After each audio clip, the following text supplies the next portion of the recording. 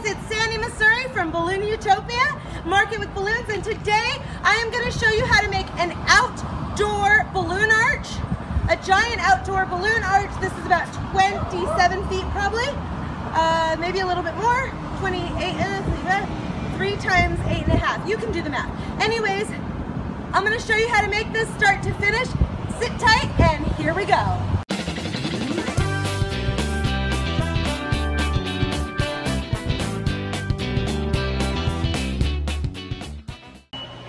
Hey guys, okay, so here we are in the hardware store, and what I've got here is I've got a 3/4 inch flange. Now, you guys in the UK, I understand that that's kind of a not so nice word, but here in the United States, that is what this thing here is called. It's called a flange. So you guys have asked me about this before, like what actually it is, and it's this little piece right here. Hello. So we also have a 3/4 inch nipple, which is going to screw right into the flange there. And then we're going to get some EMT, that's the metal, and that we're going to slide into the little threaded pipe, and then we'll duct tape it together, and then when we put the EMT over it, it'll all come together, as you will see when we get there. So I just wanted to take you here to the hardware store, and you can see as I get these pieces and what we do to it. So I've been getting a lot of questions about that. So stay tuned because we need to move to a different, I got the hiccups too. We got to move to a different aisle. See you in a minute. Okay, so before we were in the plumbing aisle, and now we are in electrical, and what you see me holding here is 2 pieces of 1/2 inch EMT. These are 10 feet long, way longer than I need them. We're going to have them cut down to about 3.5 feet, a few pieces of 3.5 feet, but this is how they come, is 10-foot pieces, and like I said, it's in the electrical aisle. So that's one thing that we need. Now, the next thing that I'm going to show you is a place that people get really confused. Let me just try to get this on there for a moment. Hi there. Okay, so here's something that I get a lot of emails about, people asking me about, and people get really confused about which PVC to buy. This is PVC. It is the plastic tubing. Now, there's a gray one and a white one. The white one you find in plumbing, and the gray one you find here in electrical. And we need the electrical one because we need it with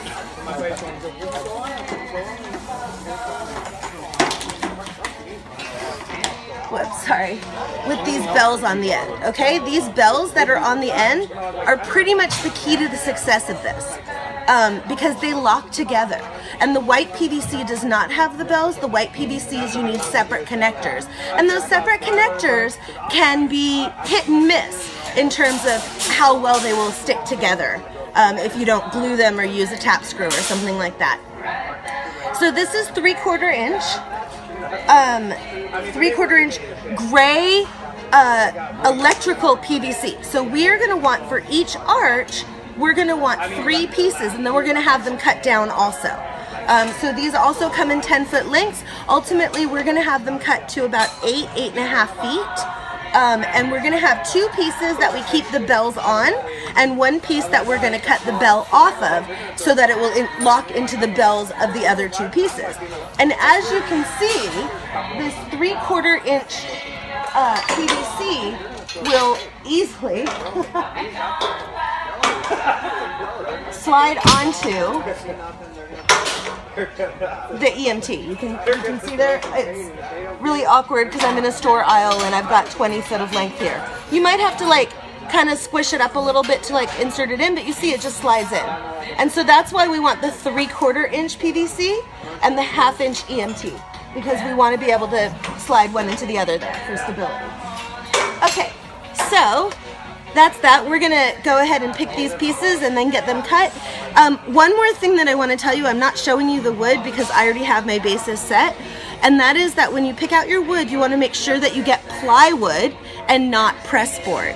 Okay, do not use press board. Press board will fall apart if there's any wind or any torque, so you want plywood. One more little tip is that if you use carriage bolts instead of regular screws, it's also going to be stronger because it comes up from the bottom. So there you go, a couple of tips. We're going to get these cut down and I'll see you in a bit.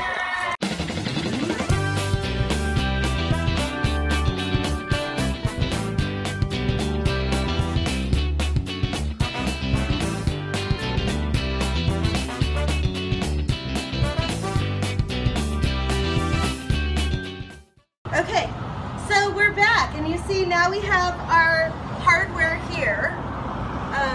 I've got two that have the bells on them, and one that does not have the bells, that we cut the bell off of.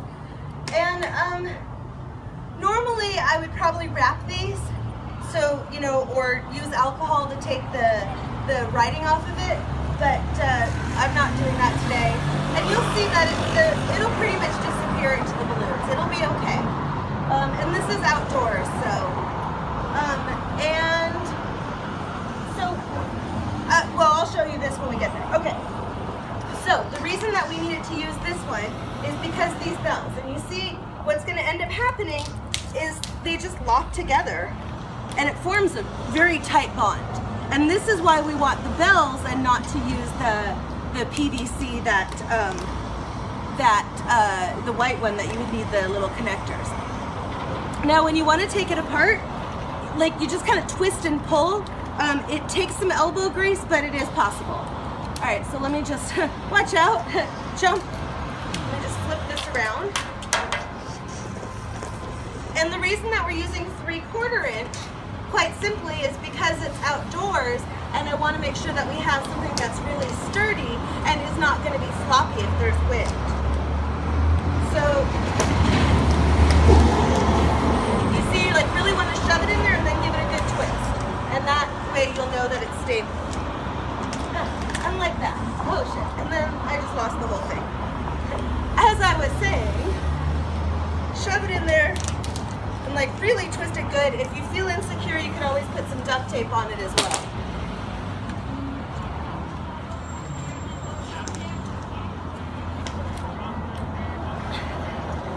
And then test it. Try to pull it apart. Okay, so that's that. Let me turn my phone off. Whoops. Okay, and so now what we're gonna do is I already have these sections of balloon that we already made. These are 6 quads, and I've shown you in other videos how you're gonna take the quad and then basically you know, you're gonna figure 8 a 260 through it like this, and then you add the next quad and figure 8 it in until you have your stacks. You don't have to do them in 6. The only reason that I did 6 is because it makes it easier to keep track of the rainbow and where we need to stop for the next section. Normally I do it in sections of 10 quads, just because it's easier to transport, and I know that I need 50 quads for the arch. We had these cut to about almost 8.5 feet each. It's going to take about 50 quads or so. And the quads, the balloons, are sized to about 8 inches each. So we're going to come over here, and we're going to start with our red. And usually what I do is I'll just take it and like push it down. You see how it just kind of gets absorbed right into there? Just like that. And then now I'm going to come and wrap the balloons around it just to make it nice and tight. So as I was saying, we're going to continue to just kind of trap the pole right inside here. Now I want you to see that, I mean, from certain angles you will always see the pole, but for the most part the balloons really hide it. And when people look at the arch, especially since this is outside, they see the color. They don't see the gray inside, they don't see the negative space, they see the bright colors, and that's what we want them to see.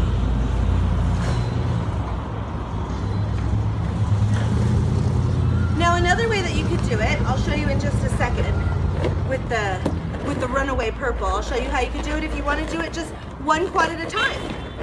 You could do that too. But you see, first I'm just going to push it on and then make sure that it's snugged into where it's supposed to be, and then twist them on.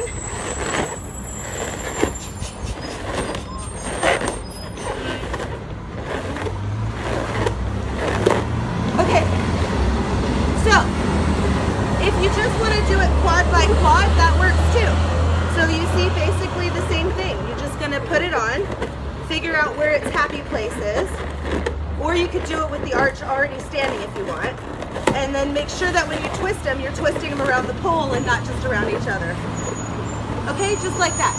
Now, I'll show you when we go to put it onto the base plate what we're gonna do.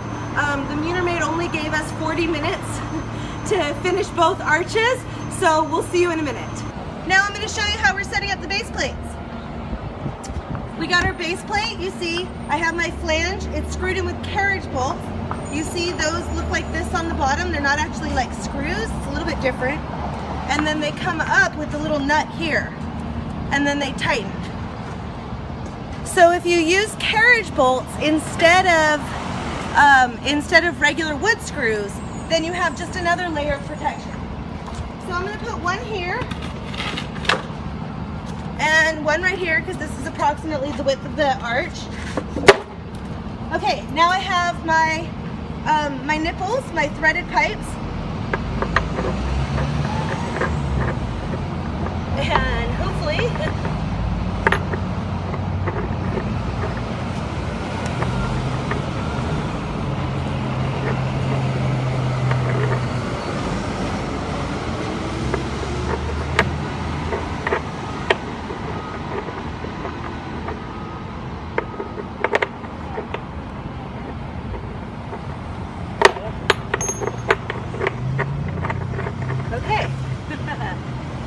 good, we got that one in. Let's go. Fingers crossed.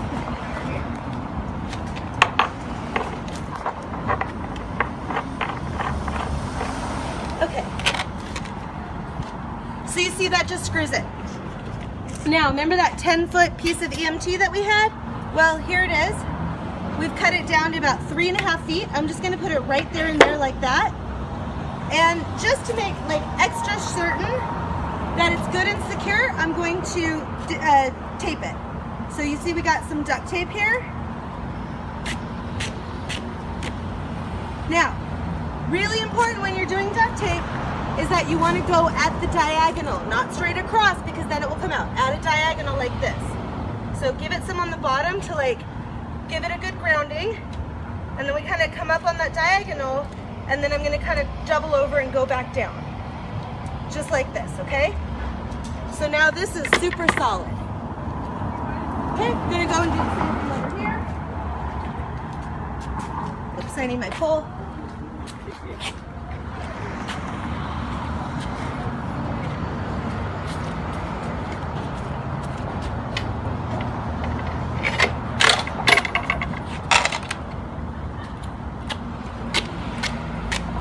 Okay, so another piece of duct tape.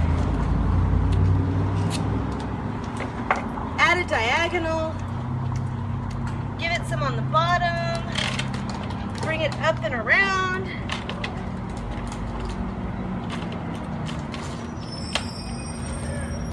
And I'm gonna want to, this one I didn't like the way it just didn't look that secure, so I'm gonna go ahead and add a second piece.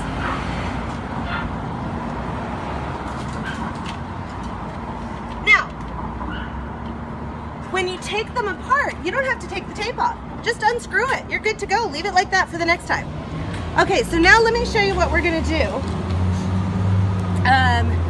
Because I'm gonna need everybody's hand, so I'll do one just so you can see it. And then we're gonna have to put the camera away. We'll come back when it's all done.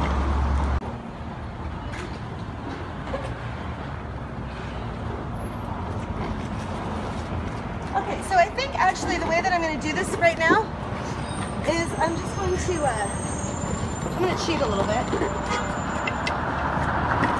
I'm going to lay this down. I'm going to lay them both down, and then I'm going to kind of sandwich it.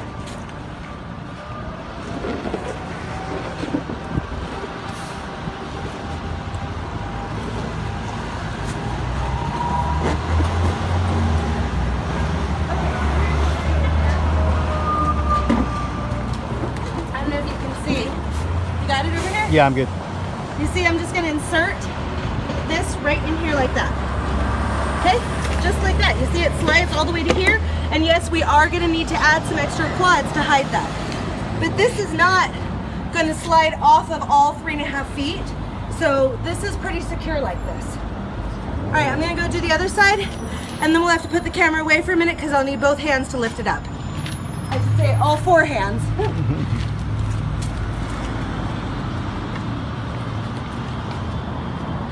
So, coming back here, you see, just, I try to give you a better end of me.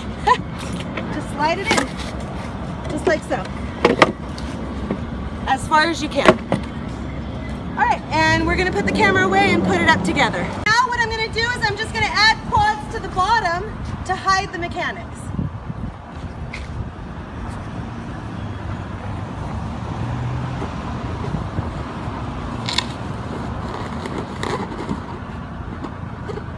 There we go. One there.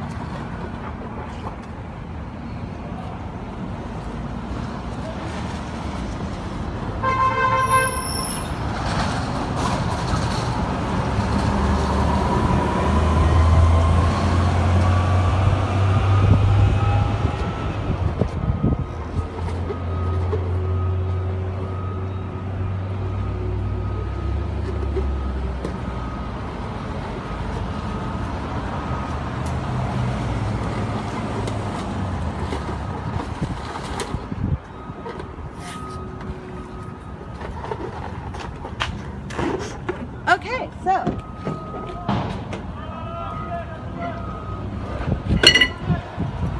now one final thing, because as I said, it is outside, kind of windy. I got my 10-pound weights. I'm gonna just slide it here on the back side of the arch, just like that. Nobody's gonna touch it. It's not going anywhere. Just like that, and we're good to go. So there it is. I don't know. Careful. Don't get hit by a car. So here we have our outdoor rainbow balloon arch. And now I gotta do one more in 15 minutes before they come and tag my car from the Munivade.